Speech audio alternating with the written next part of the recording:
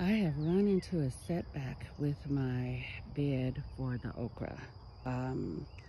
What has happened is, for lack of planning, I just found out that okra requires at least 24 to 36 inches of growth space for the taproot. So the taproot grows long, and I have clay soil.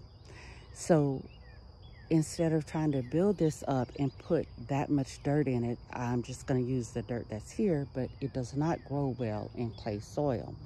So we started digging up yesterday, trying to remove the top layer of soil so that I can mix up what we were doing it manually. So I'm going to have to get a tiller and put all of this back in there and just till up this soil, and then I can mix compost and topsoil with that to give it some extra room to grow in there, because just trying to afford that much dirt, I estimate about 60-70 bags of dirt just for this 8x6, because we used 40 for each of those 6x4s.